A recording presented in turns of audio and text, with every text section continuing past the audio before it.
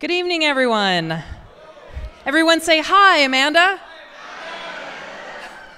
Thank you for playing along. I was on a hike last weekend with some friends, and they were way across this gulch over on the other side of the mountain, and I hear them all say, hi, Amanda, across the gulch. It was kind of awesome. I knew they were talking to me. Anyway, my name is Amanda Thomas, and I am your Mistress of Ceremonies this evening, and I'd love to welcome you to Nerd Nite. Yay! As you know, we are here to talk about Cataclysms on the Columbia, the Great Missoula Floods. I'm very excited to have Dr. Scott Burns here. Have any of you seen Scott speak before? Okay, a fair handful of you. Well, you and the rest of you who haven't seen him speak before, you're in for a treat. He's a lot of fun. He quite literally wrote the book on this topic. This book, Cataclysms on the Columbia, we do have for sale in the lobby, and all of the proceeds go to the student press at PSU. He'll be talking more about that. Like I said, very excited to have Scott here. He and I have been working together for, 5 years or more. He's done a bunch of different events for me, so I'm very pleased to have him here. This is the first time I think he's spoken on this topic in Vancouver. So with that, I'm going to turn it over to our speaker, the fascinating and fun Dr. Scott Burns.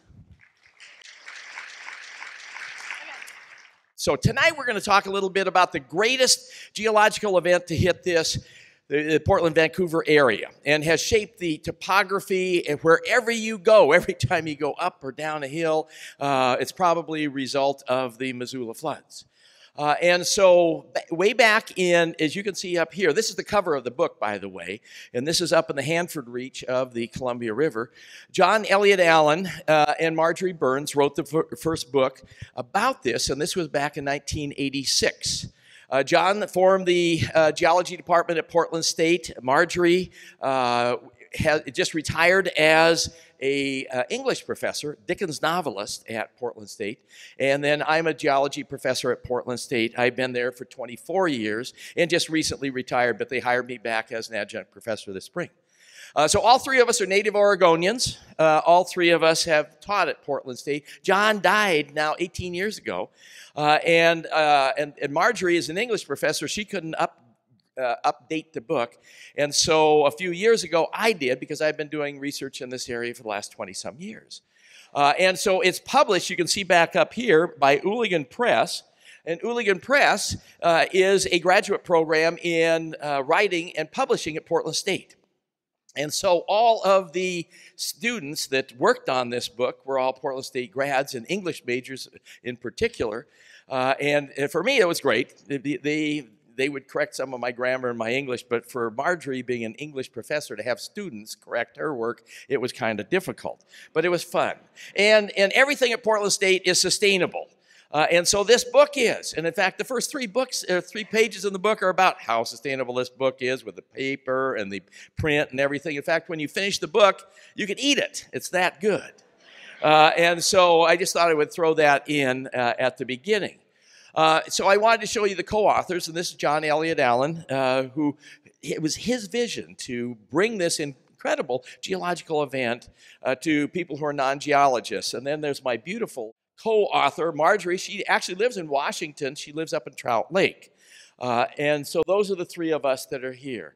This is my favorite picture in the book, because this is a picture looking up the gorge. This is from Chanticleer Point, looking down on Crown Point. And you can imagine 15 to 18,000 years ago when these great floods came down the gorge and they filled up this area all the way up to Crown Point.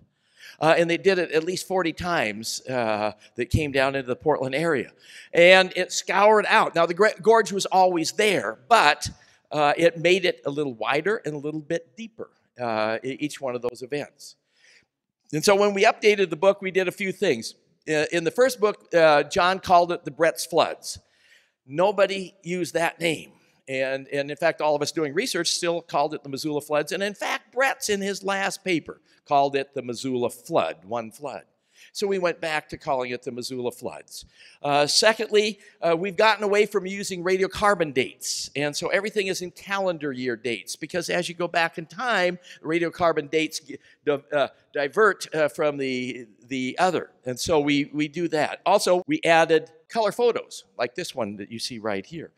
In addition, nobody could understand our topographic maps, so we use shaded relief maps, which are much, much better, and LiDAR maps. And LiDAR is this new imagery where we use laser imaging, and we can see through the trees. We got a lot of trees in this part of Oregon and Washington, and so we need to do that. And then all of the books that are out there all end with J Harlen Bretz, but he died over 50 years ago. A lot has happened since that time, so I added a chapter called The Rest of the Story, like Paul Harvey would say, and so that's kind of fun there. And so we updated all the science, and it was fun doing this particular project. And so here is a picture of J Harlen Bretz, the guy that came up with this whole story, and he's in front of Mount Rushmore. And as you can see, it says 5 great men in one photo, but 4 of them don't show. He did have a wee bit of an ego to go along with it. And his name, J Harlen Bretz, he grew up in Michigan on the farm, and everybody called him Harley Bretz. He went off to Albion College, where he did his bachelor's degree in geology.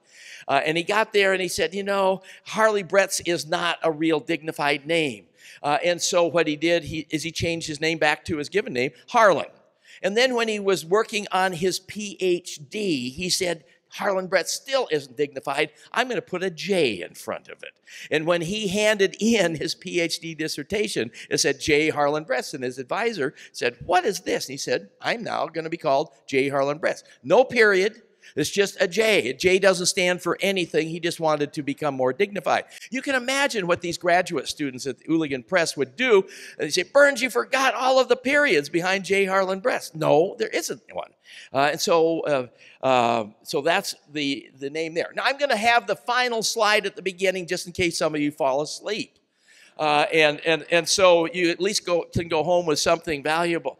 And so at the end of the last glacial age, you had all of the continental glaciers coming down from Canada. They should be over here too. And they were melting. And so all of that water was going into the major stream systems, and the Columbia River was the major one that was here. But there was one lobe of the ice from the continental ice sheet that came down the Ponderay Valley. It's that little part of Idaho that sticks up here, and it dammed up the major river that drained all of western Montana. We call it the Clark Fork River today. And so there was no place for that water to go, and it filled up all of the valleys all the way back to Missoula. And so we call that glacial Lake Missoula. And then eventually what happened is that ice dam broke. And that ice dam broke, and all of that water, 540 cubic miles of water, catastrophically in 3 days emptied and came down with 50 cubic miles of ice, all of those becoming icebergs, down through Spokane and across eastern Washington, scouring out big, deep valleys that we call coulees, and we called together, Bretz called, the channeled scablands. All of that water came down into the Columbia River at Wallula Gap, where the Columbia River today comes into it. And then it came down the Columbia Gorge, and the gorge was always there. And then it came down to the Portland, Vancouver area, hit the West Hills, and some of it went up north through Kalama and out into the ocean. Some of it went through Lake Oswego and filled up the whole Tualatin Valley back here. And the rest of it went between Oregon City and Westland and filled up the Willamette Valley, all the way down to Eugene down at the end, which has an elevation of approximately 400 feet. So the water, so we were underneath a lake that had an elevation of 400 feet. And probably 2 to 3 weeks that lake lasted before all of that water went back out into the ocean. And we have evidence that 89 plus floods made it down into the Spokane area, but only 40 of them got to here, 40 of them got down to here. And so that's the story that we're going to be talking about tonight. And so the Missoula Floods are what we call the last between 15 and 18,000 years ago, those 40 to 89 floods. But we've also, at the end I'll be talking about, we have a lot of evidence that these types of floods occurred all the way through the Quaternary, the last 2.6 million years. And so those older ones I call the ancient cataclysmic floods. Together, we call all of those the Ice Age floods. And so you'll hear those 3 different names. So let's go back to the time of J Harlen Bretz, a young assistant professor up at the University of Washington. Here is his field vehicle as he went out into eastern Washington. U.S. Geological Survey gave it to them. Standard graduate students there. They all wear hats in those days. We're a lot better dressed than geologists today in the field. But wherever he went, he saw these gigantic valleys that had been carved out. And it sure looked like they were carved out by water, but where is the water today? Secondly, he went to places like Dry Falls, which is a state park out in central Washington. And it looks as if this was a site of a large waterfall in the past, but there's no water today. And here's a D. Molinar painting of what it probably looked like in the past, as you can see here. And he saw that. And then he saw these gigantic gravel bars that were out on the rivers today. And how were all of these produced? Well, they were produced by big floods. And then I love this one. This is at West Bar, just outside of Wenatchee.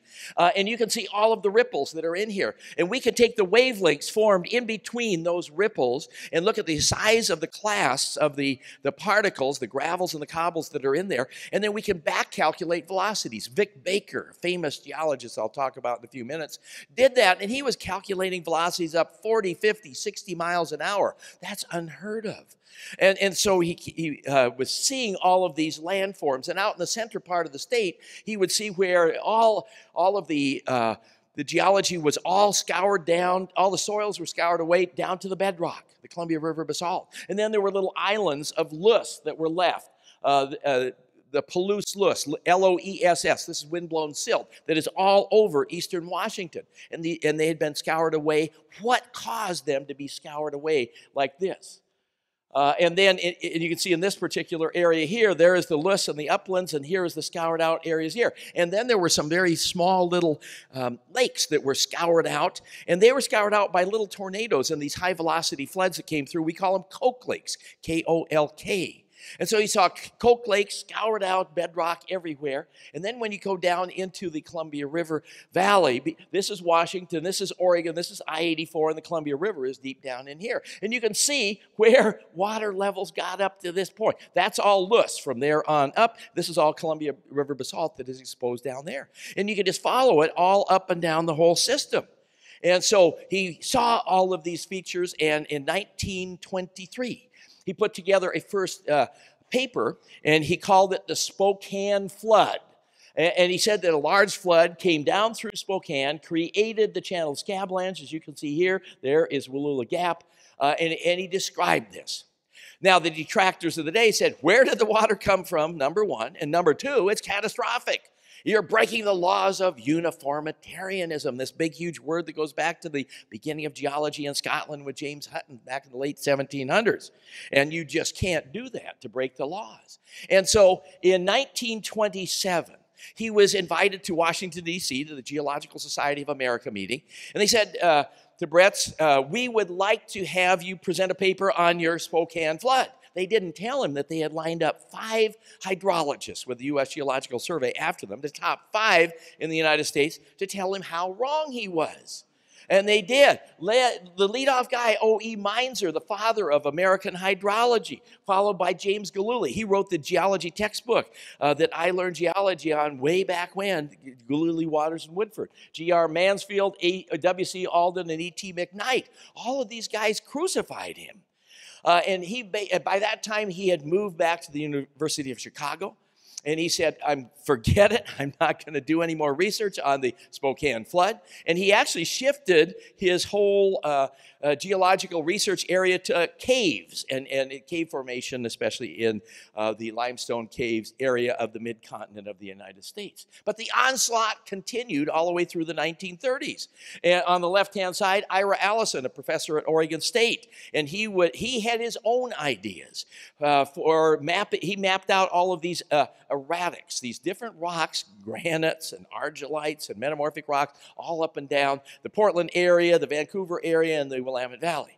But he had other ideas as to how they got there. And then this guy on the right-hand side, Richard Foster Flynn, Yale professor.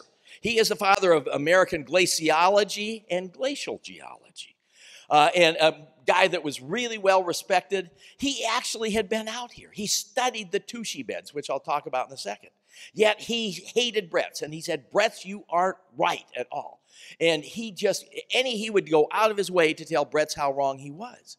Now, when we rewrote the book, we got all these pictures of these old guys because Marjorie didn't have them in the first book. And when she came in and was reviewing them, she said, this is my favorite picture in the whole book. And I said, it's just an old guy. What do you mean? And she said, well, you have to remember, I'm a Dickens novelist. And in every Dickens novel, there is a sleazy, greasy, bad guy, Uriah Heep type guy. And boy, he sure looks like it.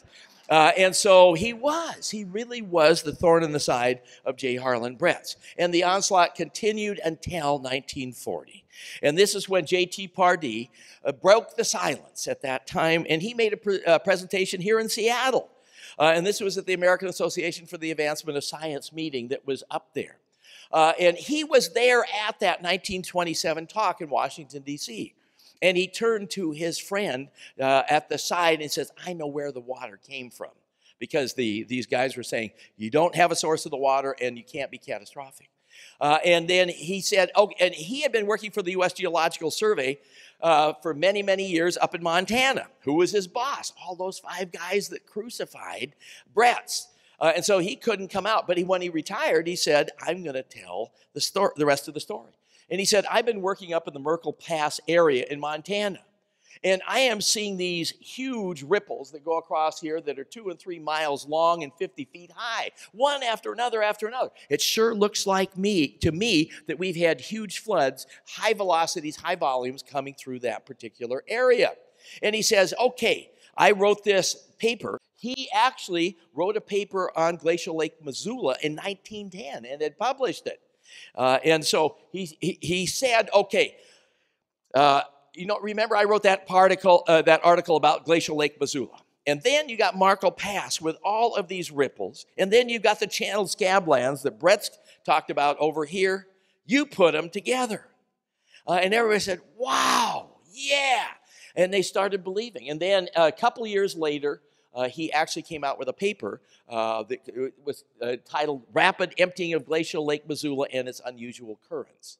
And then people started believing. People started getting out in the field. James Galooly finally came to the Northwest, and he went out to Palouse Falls. And his first words were, how could I be so wrong?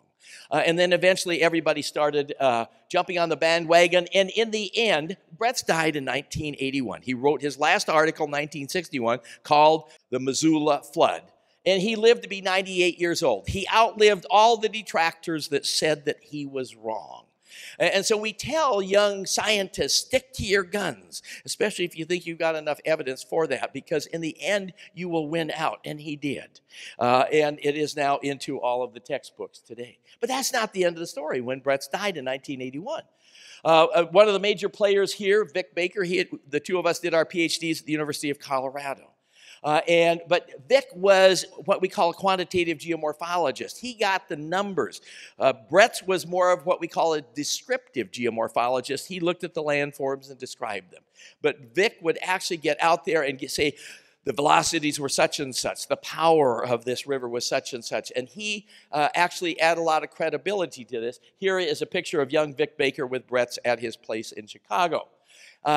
So he was one of the major guys, and he's still researching on it. Vic is a professor at the University of Arizona. But his grandson lives in the Portland area, so he makes it up here as much as possible. Secondly, Richard Waite, who lives here in Vancouver, an absolutely fantastic geologist. And he had an ooh-ah moment that kind of propelled the study of the Missoula floods to the next level. And so in the 1970s, he and Vic Baker were saying maybe 2 to 3 different floods. But I need to go back and show you this picture of what a graded bed is. When you have a big flood and a lot of sediment goes into an area and then the water stops, what happens is the biggest particles fall out first, and then the finest particles here. So if you have coarse grain sand, fine grain sand, you're going to have silt. And that's what we call a graded bed. Well, Richard was out near Touchy, Washington, a place we call Burlingame Canyon, doing research for the U.S. Geological Survey. And he looked over there and saw all of these beds. And each one of them was sand on the bottom, silt on the top. And he counted up all of them as approximately 40.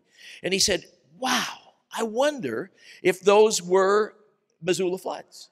And that there were 40 of them that got to this area. This was in a backwater area. This is the Walla Walla Valley. So it wasn't where the main velocity went down through Wallula Gap.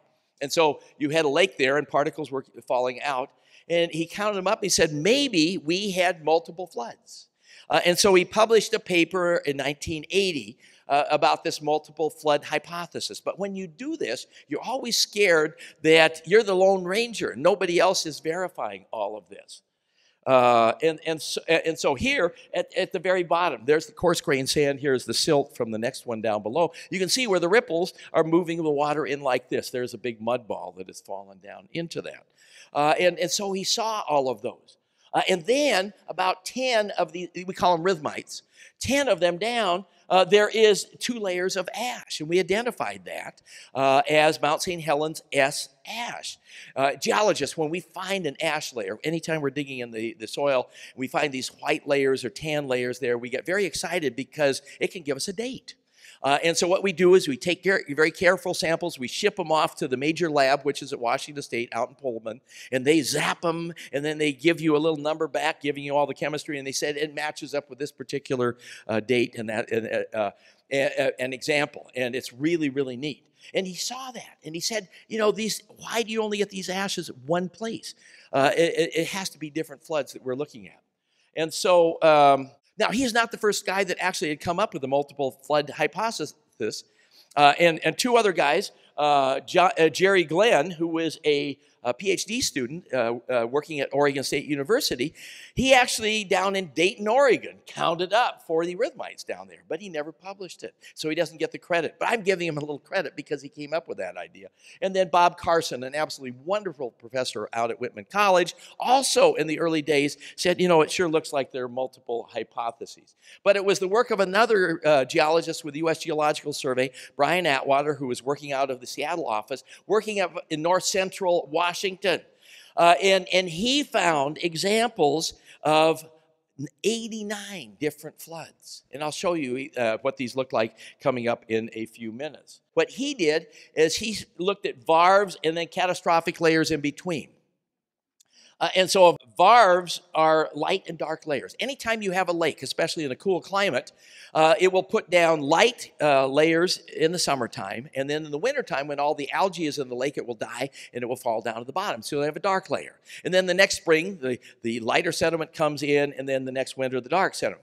And so anytime we core any of our lakes around here, we will go through these silts, primarily silts, and we can figure out how long that lake has been there by counting the varves. And that's what he did. And this is a lake that was formed glacially up near the Spokane area, and we'll show you that. And then so you have a lake here, and then a catastrophic flood coming in, and then lake back here. And he looked at these. He had 89 of them from the top to the bottom, and he didn't get to the very bottom. And so he said, it looks like we had many, many floods that were a result of that.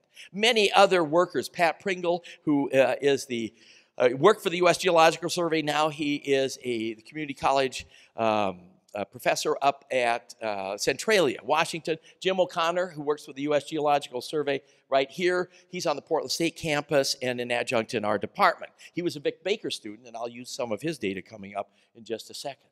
And so to conclude about the Missoula floods, using radiocarbon dates, which we don't use anymore, it's between 15 and 18,000 years ago. We had anywhere between 40 and 90 events. 40 floods got down here, 90 to the Spokane area. Some dates, Vic Baker and a few other guys are getting dates that are pushing back to 19,000, so I'm putting that in yellow. Those aren't completely verified yet. These are Richard Waite dates here with really, really good dates on it, so I'm sticking to those for right now.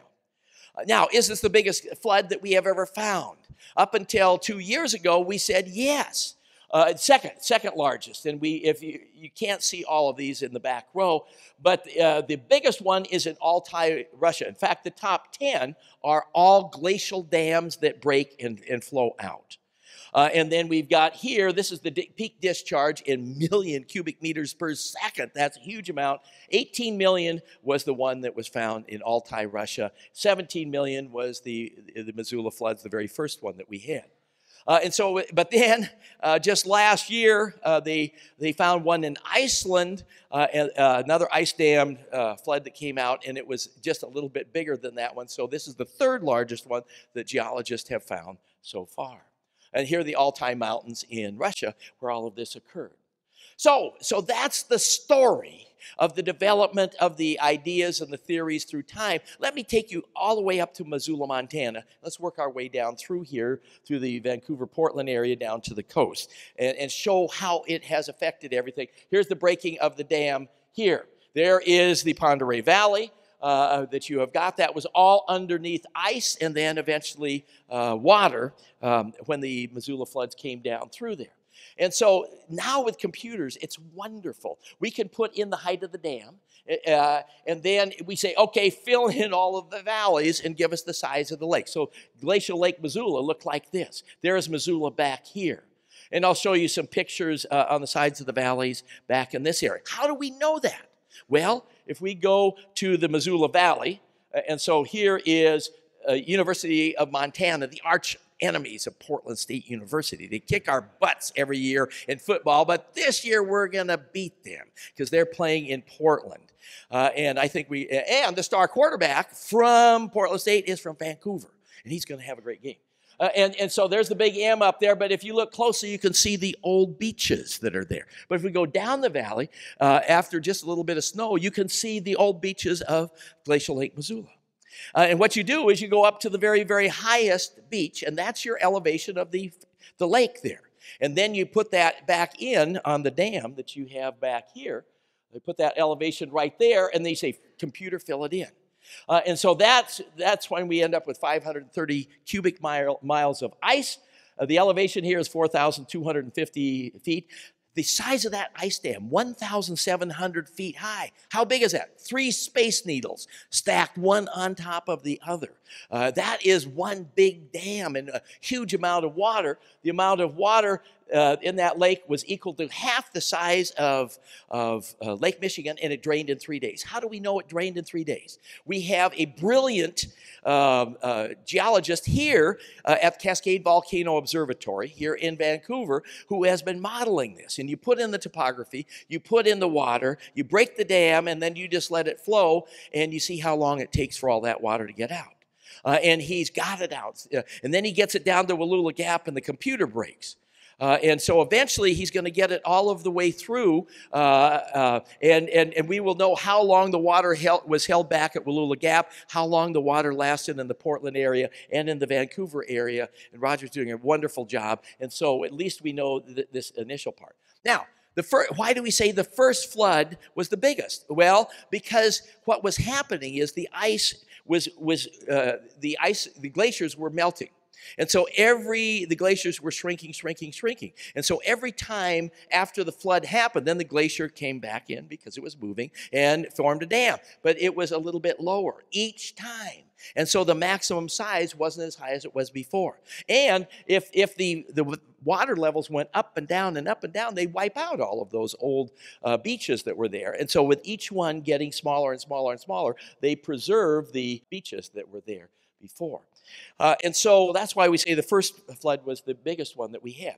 Now, just outside of Missoula is a great section, and we call this the 9-mile section because it's 9 miles outside of Missoula. And this was studied by David Alt, a famous geology professor at the University of Montana and one of his master's students. And if you look at it, you can see light, dark layers all the way up. And if you go up real closely to it, the dark layers are all varves, like I showed you before, little micro light, dark layers in there.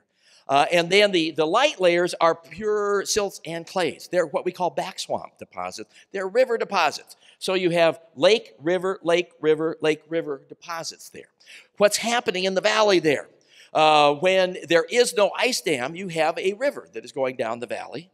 And so this is far from the main course of the river, and that's where the back side of the material is going to be deposited, that silt and clay. Then when it's under a lake, then you got the varves forming. And the very, very bottom section down here, there are 58 varves. So that first lake lasted 58 years before that ice dam catastrophically broke. And so this is a great piece of evidence showing that you had multiple floods, and you can see the varves, the number of varves decreases as you go up and up to the very top. And this is typical. Geologists love road cuts. And this is one of my favorite ones. Now, when we would take our family on field trips, on family vacations.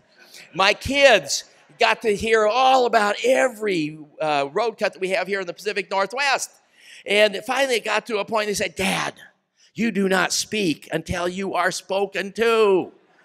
And that got really bad. It really hurt me. But they never caught on that I developed hand signals. And when I grabbed my ear, my wife Glenda would say, oh, Scott, tell me about that over there. And I had been asked, and they would get an explanation. So but it didn't work in the end. All three of my kids are artists, no science genes passed on, and I failed in the end. All right, well, let's talk a little bit about the ice. And so here we have got, this is Glacial Lake Columbia. This is the Sandpoil Arm where Brian Atwater had his series down here. And we had not only the ice sheet coming out of the Pend Oreille Valley here, and we also had other segments of the ice sheet, but you had a very, very large lobe coming out of the Okanagan Valley. Now, the first 5 floods, it wasn't this big, and I'll show you how big it was. But eventually it got down, and this is where the Columbia River flowed right here. Came to a point where it dammed up the Columbia River.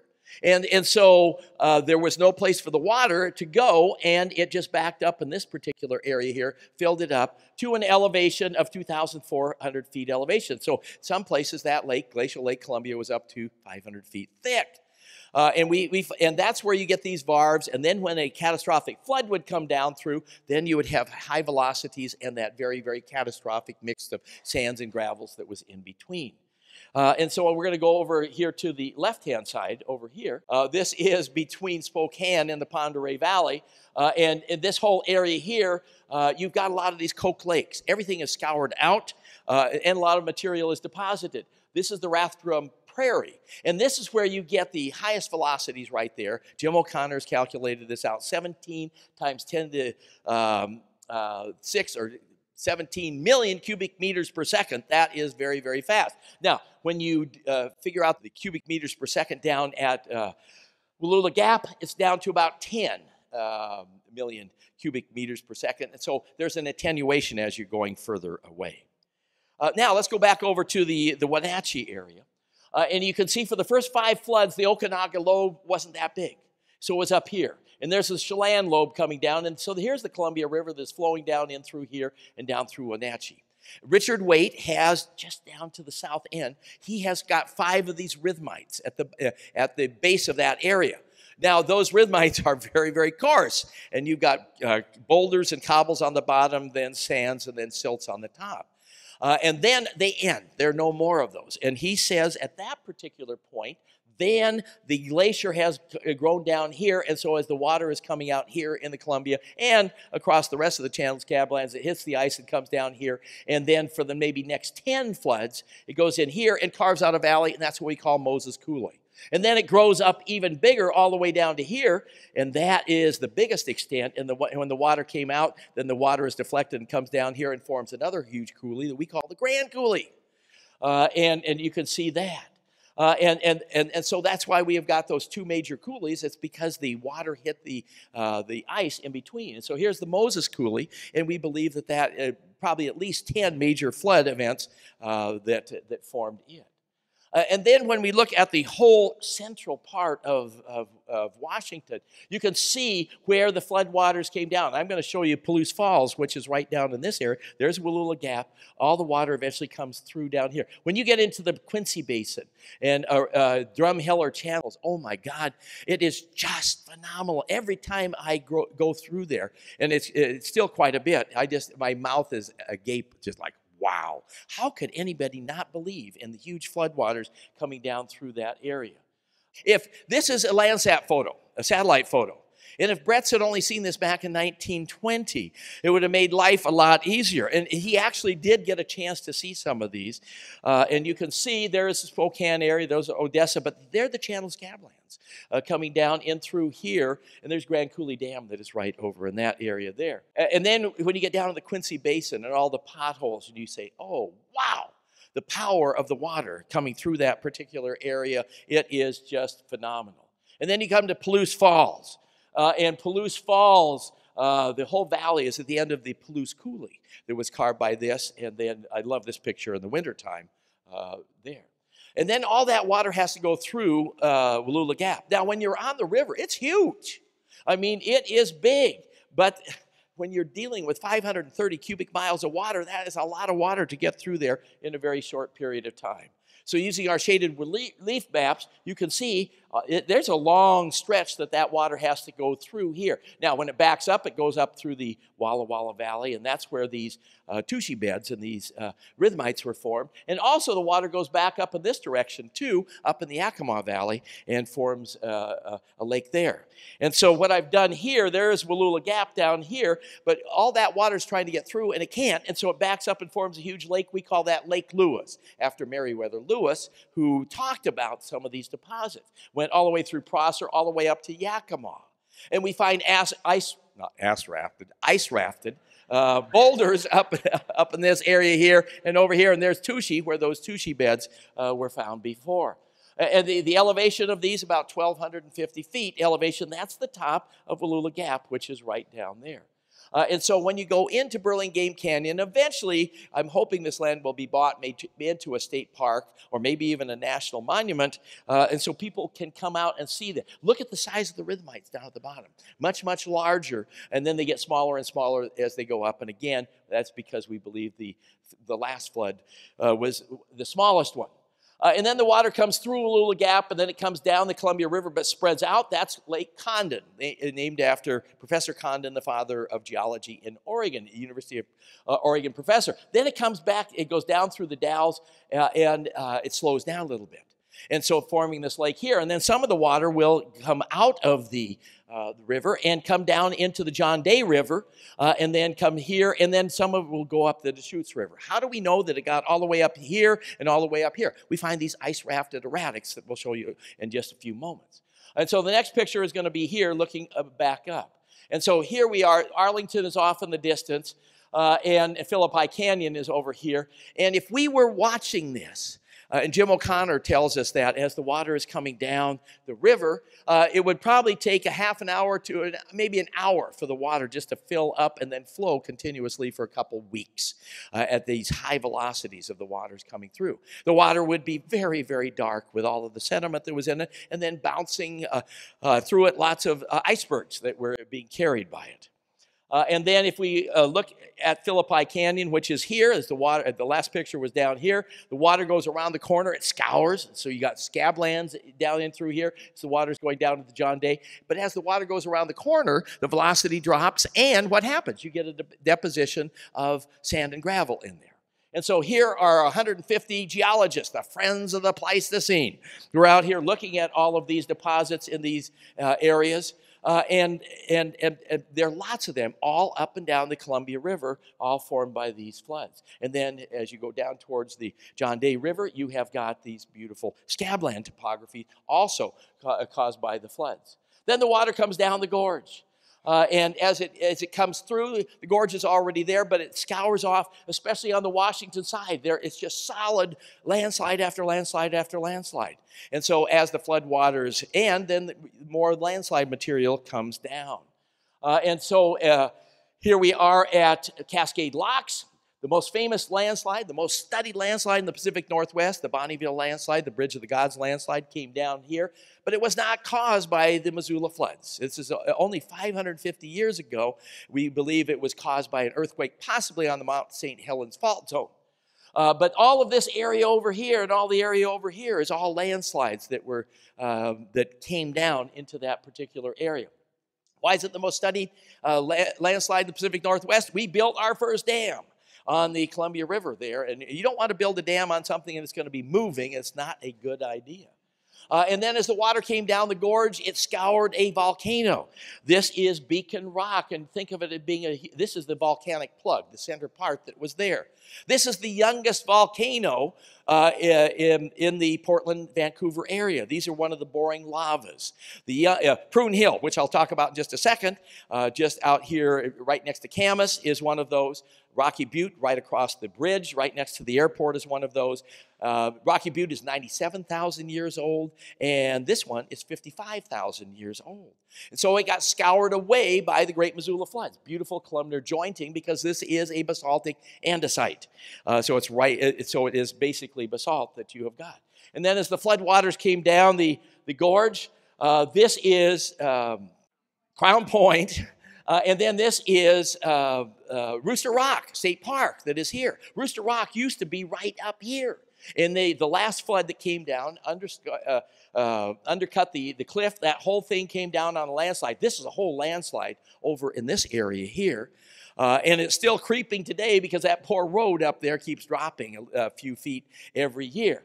And so Rooster Rock was brought down here. Now, how did Rooster Rock get its name? Well, it goes back to the time of Lewis and Clark and the Corps of Discovery as it was coming down the river, and they hadn't seen a woman other than Sacagawea for a long time. And they see this big thing sticking up, this monolith sticking up next to the river. And they named it a 4-letter word that rhymes with rock. And in fact, it was used by everybody afterwards. When the people on the Oregon Trail, my ancestors, when they came down there and they were floating their wagons down the river, when they got to such and such a rock, they knew that they were getting close to the end. But then when they started making the first maps, they couldn't quite put that name on the map. And so a synonym happens to be Rooster, and so therefore the name Rooster Rock. But Rooster Rock has its origin in the Missoula Floods. Then the water comes into the Portland, Vancouver area. This is where it gets really exciting. And so it's coming out of the gorge at 40, 50, 60 miles an hour. And as it comes out, first of all, it widens up. And so as it widens up, there's more space for it, and the velocity drops. And so you've got a huge bar right here of sediments where the sediment drops out in Troutdale. And then the water comes out and hits Prune Hill. There's Camas down here. There's Prune Hill, one of these boring lava volcanoes. And it's just like putting a rock in the middle of the stream. When you have a rock in the middle of the stream, the velocity in back of it decreases. And so any sediment that is being carried is dropped out. And so you get a pendant bar of sediment in back of it. What are we on right here? What is most of Vancouver on? It is on the Mill Plain Pendant Bar. That is formed as the water goes up in this way. Area carves out Lacamas Lake, or at least the basin that Lacamas Lake is in, then Burnt Bridge Creek, and then comes right down in through here. And so this huge pendant bar is a result of the Missoula Floods. Same thing's happening on the Oregon side. We've got a smaller volcano over here, Rocky Butte. It scoured out the area in front of us. And if any of you grew up in the Portland area, that area was where the county jail was. And they were actually banging on rocks down in there. Now that's where I-84 and 205 cross down in that area. And so you have got a pendant bar called Alameda Ridge in the back of it. The waters went this direction. The waters went around here, carved out a valley, Sullivan's Gulch, where I-84 is, where you're in a valley and you say, wow, beautiful, probably carved by water. Where's the water? Well, it's gone because it was part of the Missoula Floods that you have got. And so the waters came in through here. You've got big gravel bars. Glendevere Golf Course over here is on that. This is the Hawthorne District that is out here. And then you got some small volcanoes there where you get some more deposition. So with the floodwaters coming in, you're forming a lot of the landforms that we have in this area. The area right up in here is also a neat story too, because the water goes up in here, a lot of scouring. So a lot of the valleys that we have up here are all a result of the Missoula Floods carving it, and then the water eventually gets it back out into the main channel out there. And then the water comes down through here, goes through Lake Oswego, fills up the Tualatin Valley. You can see the big fan that is right down here of sediment that was carved out of here and then deposited here all the way out to Sherwood. And then the rest of the water goes between Oregon City and West Lynn and fills up the Willamette Valley. Then up to a level of about 400 feet elevation. And then that lake eventually goes down as the water goes back out into the ocean. And then you have the water going back out. And so as the water is coming out of the Willamette Valley, it can't make a sharp turn. Some of it does, as the river does today. It makes a big, huge turn like this, goes out through Clackamas Town Center and down through Milwaukee, right through the East Side Commercial District, right through the Lucky Labrador Brew Pub. Geologists always use brew pubs as our geographic markers. And then the water comes right out here to Swan Island, and you have a big eddy that is formed there. And that's Swan Island. But on the other side, there was a lake. There was a big gouge. That was where Giles Lake was. 1905, the Lewis and Clark expedition was on a lake. It's now all filled in with junk since that time, but it was all there. And then eventually the water went out into the ocean out here. And so you've got water coming in, water coming out, causing the different landforms that you have in the Portland area.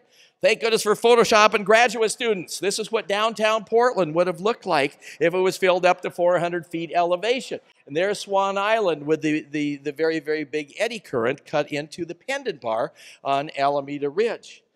Now, let me talk about these ice-rafted erratics, because what is the rock that we have around here? We got basalt, basalt, basalt, basalt, basalt, basalt.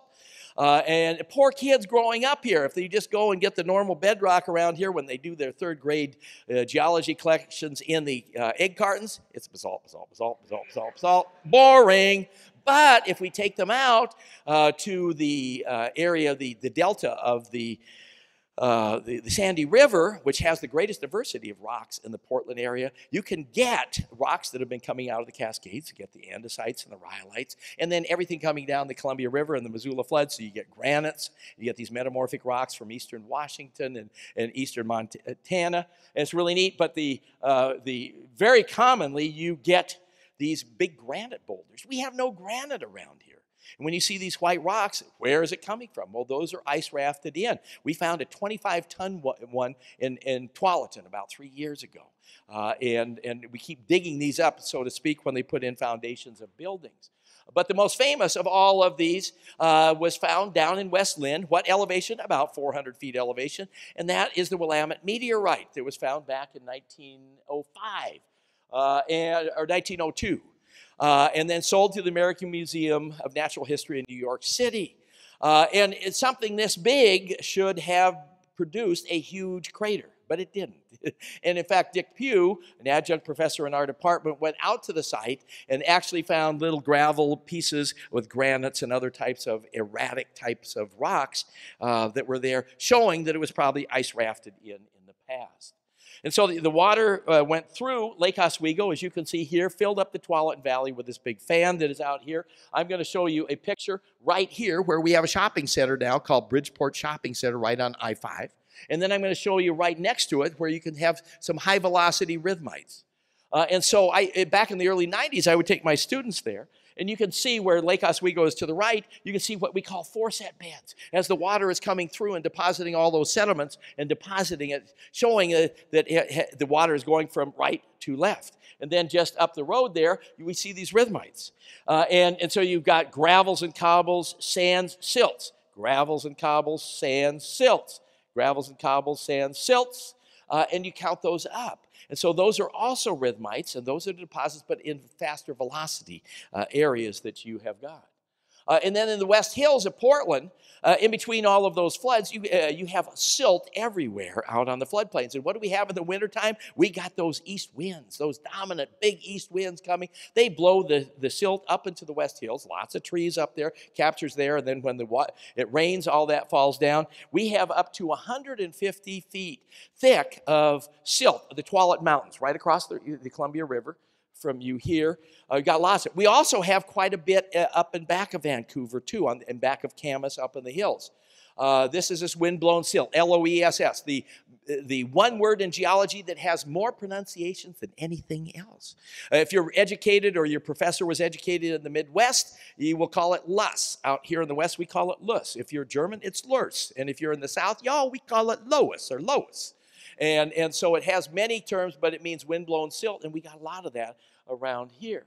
And then eventually what happens is the water fills up the Tualatin Valley. I know we have at least one person in here who lives in the Tualatin Valley.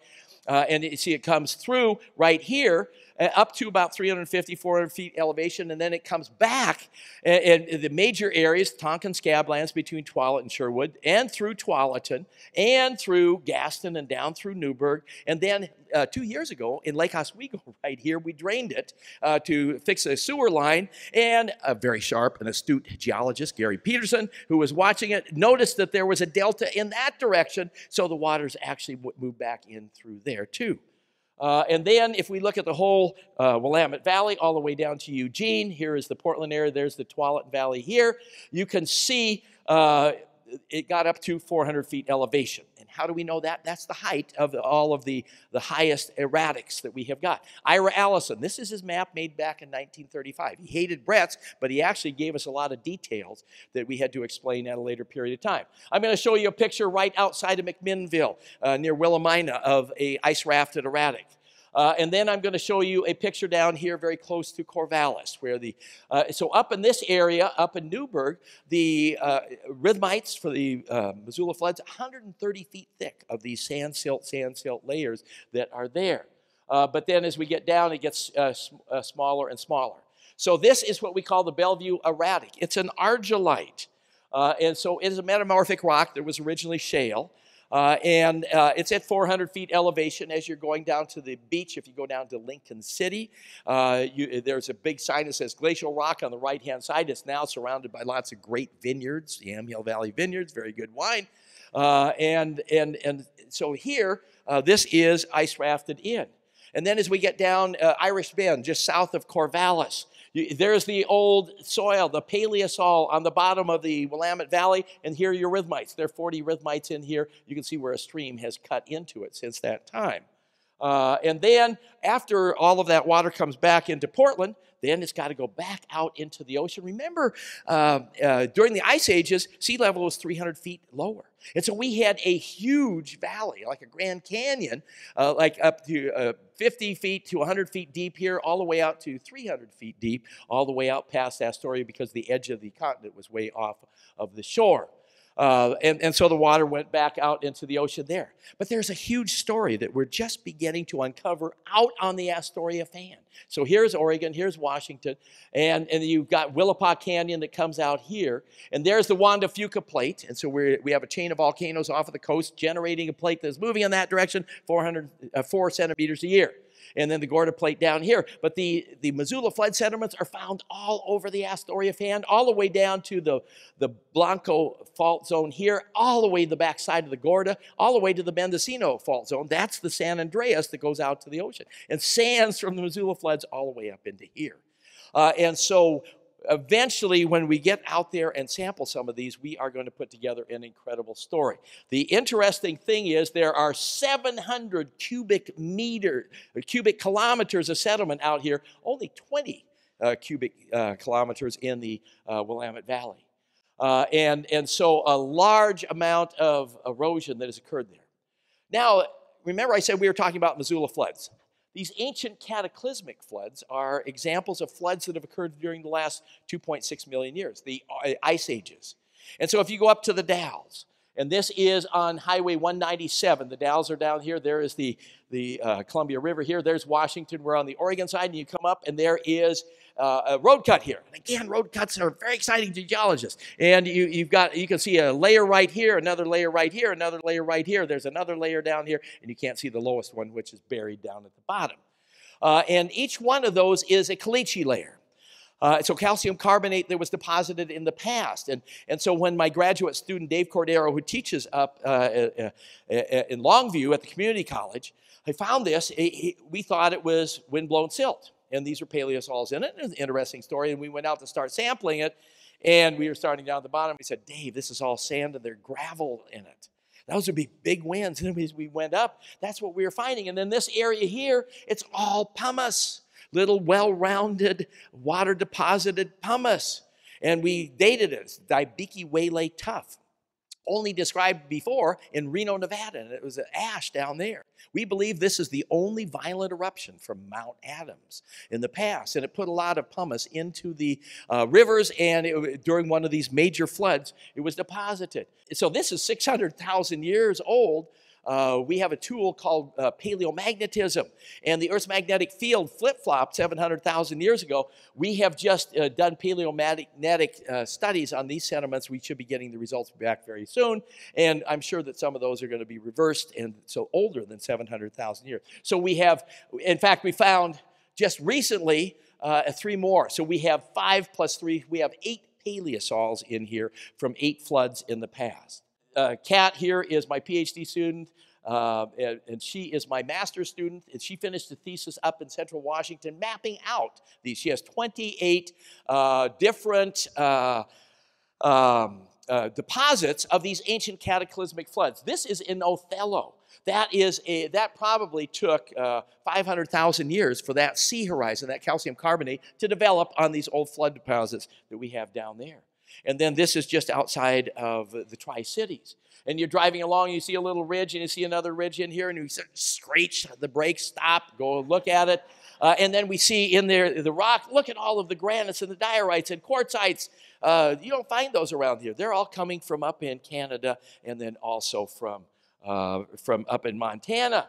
And then they're all cemented together by this calcium carbonate. And to get at least this level here, you're looking at 100,000-year-old soil. And so it's showing us old deposits. If it's all basalt, then it wouldn't tell us anything. But if we've got these exotic clasts in there, it is. And then here's another area. This is also on the Yakima River in the Tri-Cities. And we have a nice paleosol up here on top. You can see it right here, all cemented together with all this calcium carbonate, at least 100,000 years old. But underneath it, look at this. There's Erica down there. And there are 14 rhythmites. If you look closely, there's one here, there's another one, there's another one, there's another one, there's one, there's one, there's one. And these are all silts on the top, sands on the bottom. And on top, 100,000-year-old soil. And so these types of floods occurred in the past. That's very exciting. I also wanted to mention one big super catastrophic flood. We had a large pluvial lake during the ice ages in Utah. And the Great Salt Lake is the remnant of it because most of it has dried up. And that was called Lake Bonneville. But it catastrophically broke out of northern Utah, came down into the Snake River floodplain, and then came all the way out into the Columbia River, and then down into the Columbia Gorge. It was about 17 million years ago, plus or minus 2, and that was years ago. And if we go up towards Lewiston, Idaho, so here is a picture of the Bonneville floods. There is Glacial Lake Bonneville. Floods came down in here, and then, so it's only one flood that we have evidence for. But if you go up to Lewiston, you can see here are the Missoula flood sediments here, and here are the Bonneville floods. Look at the foreset beds in this direction. Water is coming from here to here, there, and then on top, you've got the Bonneville floods up there. So it is an exciting intermingling of these two major floods that occurred in the past. Now, some of you may have heard my talks on terroir, and another part of my research program is into the relationship between geology, soils, climate, and wine, and that's what the French call terroir. And so I have to at least mention a little bit about wines and terroir and relate it back to the floods. And so this is the heart of wine country, Pinot country in the Dundee Hills in the northern Willamette Valley. And then down at the bottom, you got Missoula flood sediments. In Oregon, where do we grow the best Pinots? You grow them on the sides of the hills. And where you got the big red dirts, not down on the Missoula flood sediments. Why? Because the Missoula flood sediments got too many nutrients in them. What do we call nutrients? Calcium, magnesium, potassium, sodium, and phosphorus. And you want to stress the grapes. You want to reduce the vigor. You want the energy going into the grape and not into the leaves and stems. And so you want to stay off of the Missoula flood sediments. And because in Oregon, we use primarily dryland farming, we don't irrigate. And so you got to stress it some way. You use old soils like these red ones here where most of the nutrients have been taken out. You go up to the Yakima Valley, though, and look at these beautiful vineyards. And what's this? It's ice rafted erratic that came up in here. These are all Missoula flood sediments that you've got here. And Washington is producing some of the best red wines in the United States. I think the best Syrahs in the United States are coming out of Walla Walla, but Yakima, Prosser, and the whole Columbia Valley producing great Cabs, Merlots, Syrahs, etc. What's the difference between the two areas? Well, Washington, first of all, it's warm climate. So you have different types of grapes that you're going to have. But 95% of the sediment, vineyards in Washington are on the Missoula flood sediments. Whereas in Oregon, which is a cool climate, 90% of the vineyards are on the upland areas and only 10% on the Missoula flood sediments. And so you say, wait a second, Burns, you said that the Missoula flood sediments have too many nutrients. And you're right, but how do they do that? They control the vigor by irrigation. They use drip irrigation, just give it enough water to keep it alive, and it will produce great grapes. And they do. Whereas in Oregon, where we don't irrigate, you have the soils doing the job. Now, why did we rewrite the book? Our newest national park is a new concept, and it's called the Ice Age Flood Trail National Park. And here is a map of it. It's a new concept. Instead of going to a mountain or to a valley or to a canyon or something like that to see a park, you're going to follow a geological concept all the way from Astoria all the way up to Missoula. And the concept is to have 18 different visitor centers all the way up and down, visiting Moses Lake and Dry Falls, etc., are going to be the heart of this. And you're going to be following this along to watch and follow this concept. And we wanted to have a book that dealt with the story, first of all, but then also the characteristics all the way from one end to the other. Congress passed this 2 years ago, but in all of its wisdom, it gave no money for this new national park. Zippo, you got one employee, and that's it. And so we're hoping that we get out of these wars and that we will eventually balance the budget and have some money that we can use for this new national park that is here. So if you fell asleep at the beginning, or if the person next to you did, nudge them, and then it's time to come back, and I'll kind of conclude everything. So when we talk about the Missoula floods, we're talking about 89 floods that got to Spokane, 40 that got down to the Portland, Vancouver area. Velocities up to 60 miles an hour. If you take the flow rates of these floods, that is 17 million cubic meters per second. That's equal to the flow of all the rivers of the world, all added up together and multiplied by 10. The effects here, it affected 16,000 square miles in the Pacific Northwest, which is incredible. The maximum flood was the very first one, 530 cubic miles that we had there, but 50 cubic miles of ice, and all of those ice rafts, a lot of them had big boulders in them that brought down. So when we talk about it, 15,000 to 18,000 calendar years ago. And then we also mentioned the ancient cataclysmic floods, that these have probably occurred all the way through the whole last 2.6 million years. Now, the question always comes up, we're humans here, and we probably did have humans. The oldest human habitation that is verified, and all archaeologists believe in, are the Paisley Caves, which are down in central Oregon. And they have human coprolites, that is poop. It's fossilized and is 14.5 thousand calendar years old, which puts it very, very close to the Missoula floods. Where were most of those people going to be living when they were here? They probably were following the salmon. They were probably along the rivers, and as the great Missoula floods came through, they wiped them out. And so we don't have any of those radiocarbon dated old sites where they would have been. And so in the future, where is some of the research going? We're spending more time on these ancient cataclysmic floods, putting them together. How many did we have? What were the sizes of them? And then when Roger over at the Cascade Volcano Observatory gets all of the computer programs, we can figure out how long these Lake Condon, Lake Lewis, Lake Allison, that was the lake that we had in the Willamette Valley, lasted.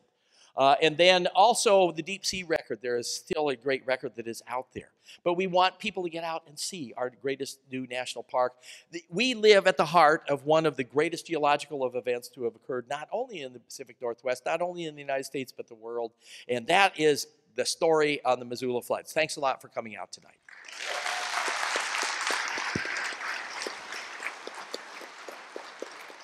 So we have some time for questions. If you have a question, please raise your hand, and I'll come over and have you talking to the mic. I'm going to start with a quick question, though, to get it rolling.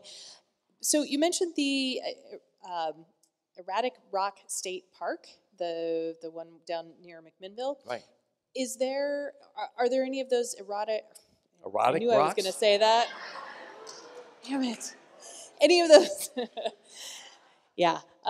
Any of those erratics here close to the Vancouver area? Oh, all over Vancouver. In fact, on my list of things to do, I'm supposed to go and check a guy's place who's just up Mill Plain. He said, I've got a big granite boulder in my driveway.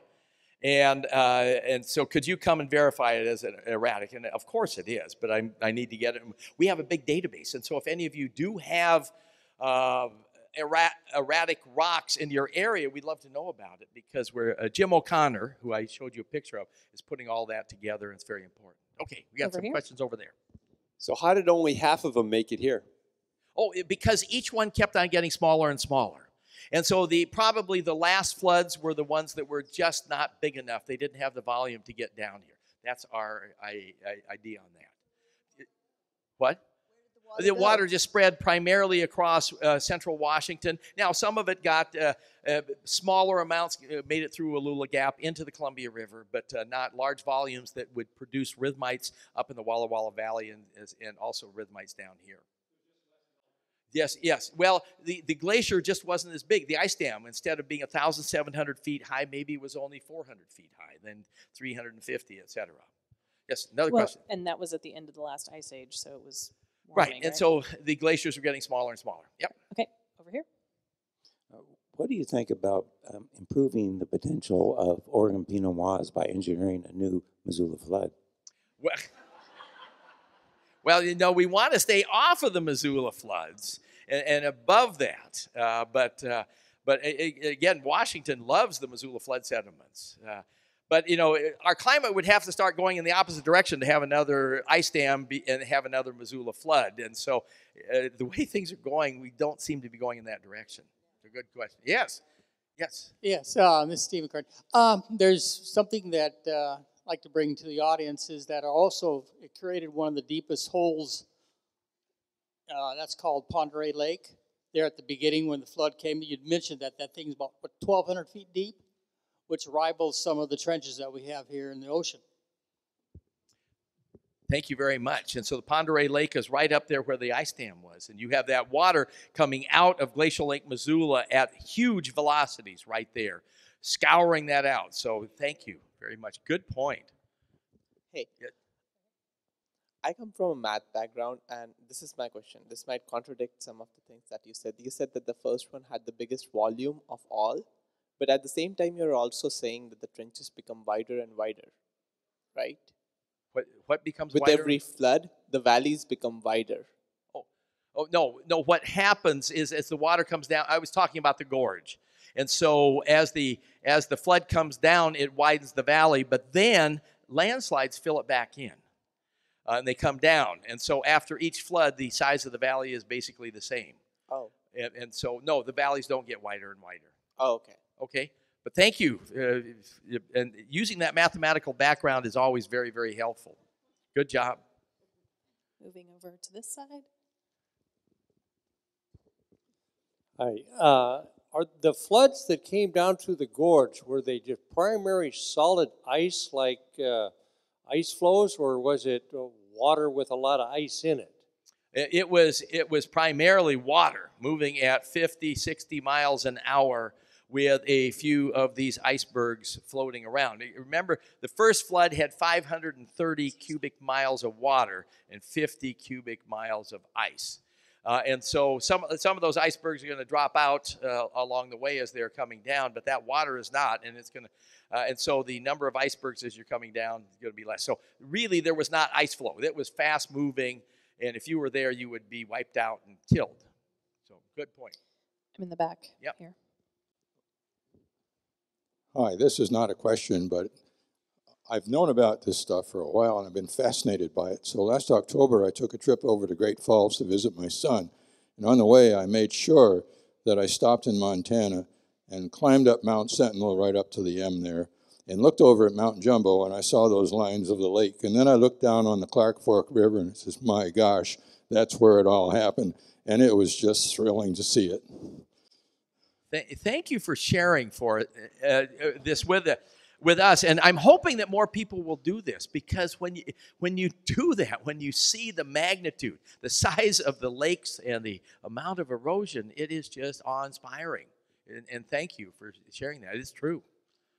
Way in the back. Yes, way in the back. Right around the Klickitat River where it meets the Columbia River Gorge, there are roughly about 7 layers. So did the first flood come in and hit all those at the same time? What created those 7 layers? Well, the 7 layers in the bedrock or in the sediment? In the, look, I'm not positive, but I would say bedrock. Yeah, so that's good, because that's a different type of flood. Those are the floods of the Columbia River basalts. And so right up at Lyle, Washington, where the Klickitat comes into the Columbia River, beautifully exposed all of those major layers of Columbia River basalts. Those are different flows. So that bedrock, and it's found all up and down the Columbia Gorge, and that all came out of the ground where Oregon, Washington, and Idaho come together, starting 17 million years ago, ending 6 million years ago, but the majority of it, about 85% of it, came out between 14 and 16 million years ago.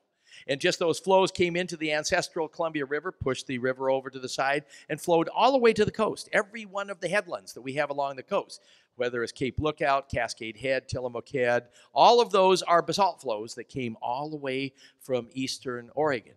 And so in Lyle, those 7 layers that you're talking about are all Columbia River basalts. Those are earlier floods. Those are volcanic floods that occurred, and then the Missoula floods came on top of them. And while we're at Lyle, if you go across the river to the Oregon side, you have the overlook that is up there, Rowena. The floodwaters went over the top of that, and you can see some beautiful deposits of sands that are up there. We call those Mima mounds, and those are another mystery for geologists as to the origin of those. That's another story. Another one down here in the front. Okay. We'll do 1 or 2 more. One more question. Well, it kind of relates to the mounds. Do we know yet about the origin of the biscuits in the Biscuit Scabland? So the Biscuit Scabland or the Mima mounds or Mima mounds? Or, yeah, over in eastern. Yeah, and so all of the, and there's Mima Prairie, where they were first described, and we somehow have morphed it into Mima mounds, and you also have them up in Olympia, and all up and down the gorge. You also have them up in Warm Spring Indian Reservation, all over the western half of the United States. And so what they are, they always have a solid material underneath them, and then sandy, gravelly material on top. And then a lot of them have pocket gophers in them. And so the latest hypothesis coming out is that pocket gophers formed them. And they're in them. I'm a believer that something else formed them, and then the pocket gophers came in at a later period of time. For many years, we thought that they were freeze-thaw processes, ice forming and then melting and going back and forth and sorting out the particles. And then Link Washburn, a very famous professor of periglacial geomorphology, that's the ice formation processes, had a conference about 20 years ago of all the top periglacial specialists in the world, and the one thing that they did agree on was that they did not form the Mima mounds. I like the earthquake hypothesis. If you take a piece of plywood and put sand on it and you hit it really hard, all of the sand will go into little mounds. And so I like that hypothesis. Up in Olympia, I like it tree throw and big ancient forests being blown over by a nor'wester, and those are pit and mound topographies, and then the gophers come in at a later period of time. But geologists will continue hypothesizing in the future as to this. So is that Can I it? ask one more question? One more question. So you've answered this question for me before, but as a public service announcement, what can you tell us about the Missoula Floods and radon? Oh, right. And that's another area of research that I do, and that's radon. And by the way, we will be coming out next month with the complete radon study for Clark County, because it never has come out by zip codes. We've done it for the Portland area, came out in 1993 with the first one, and then 2 years ago updated it with 50,000 homes for the whole state of Oregon and 30,000 for the Portland area, but nobody has done Vancouver. So I have an undergrad who we have 5,000 house data here from in Vancouver. And there is a direct relationship between Missoula flood sediments, coarse-grained Missoula flood sediments, the gravels and the cobbles that have high porosity. And radon is a natural gas that comes out of the ground and it enters into houses. And EPA believes that and states that it is the #1 producer of lung cancer in people who are non-smokers. And so therefore, and in fact, all oncologists now, when they determine that somebody has lung cancer and they are not a smoker, they say, get your house tested for radon, and many times you find that it's very high. So we want to reduce the amount of living in radioactive areas. And so the highest areas in Portland are Alameda Ridge, the Pendant Bar and back of Rocky Butte, and then all of the coarse-grained Missoula flood sediments around Portland. Where's the highest values in Vancouver? It's Mill Plain. It's right here. Yes, and so when we come out with that study, and so we'll make sure it's into the Vancouver newspaper and the Oregonian, it will have everything by each one of the zip codes, and I just tell people, get your house tested, and it's very cheap. You can get a short-term test They're only $12 down at Home Depot. But I recommend the long-term test, which is primarily, it's about $26. 3 months, do that in the wintertime. If you have a basement, be sure to put it in the basement. If you don't, then put it on the first floor. Don't put it in the crawl space. And that $25 or $12 includes the test. You put the canister out, and then you put it back in the envelope, send it off, and then they will send you back the data later on. If it's over 4 picocuries per liter, then it's a high value, and we recommend that you do something for your house. The good news is it's a geological hazard, and it's the cheapest of all the geological hazards to mitigate. If it's high, it will cost anywhere between $500 and $1,500 to mitigate your house. What they do is they fill up all the cracks, and then they put in a fan system to remove the air and then take it out into the atmosphere. And so this is an area with high radon. And so I just tell everybody, get your house tested. You can be in a high area and have a low value because you have a newer house that doesn't have many cracks in it. Or you may geologically in your area have non-porous land. You got to have a generator. Well, the Missoula floods are loaded with feldspars and micas that have it. And then secondly, you need to have porosity, and the coarse grain Missoula floods have that. So that is not the happiest way to end the talk here, but it is important to do. Amanda, thank you for the invitation to come and talk about the Missoula floods. If any of you are interested in buying a book, they're out there. I will sign them, and again, all of the proceeds go to the graduate students at Portland State. Thanks again for coming out and supporting Nerd Nite. Thank you, Dr. Scott Burns. Fantastic as always.